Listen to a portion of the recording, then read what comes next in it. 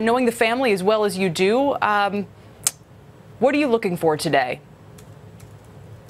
Well, I'm really interested in seeing, of course, President Bush 43's remarks and to really, I think, put a bow around what has been a remarkable several days highlighting the life of this really incredible public servant.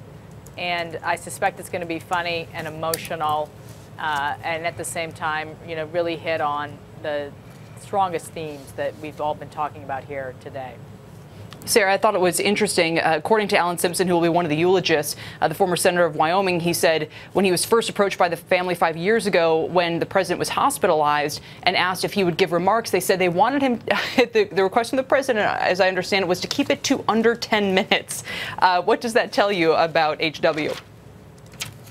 Well, I mean, for one thing, he's always respectful of other people and other people's time. And you know, the Bush family is notoriously on time. I mean, President Bush, when I worked for him, you know, as a staff person, you knew if you were not in that motorcade was leaving, because he was not going to keep people at a convention center or a library or wherever he was headed to waiting on him and his team. And so they're very prompt and respectful of people's time. And you've got 4 eulogists, so that is a good number of comments, and I'm certain the president's comments, President Bush's comments, will be probably slightly longer than the other eulogists.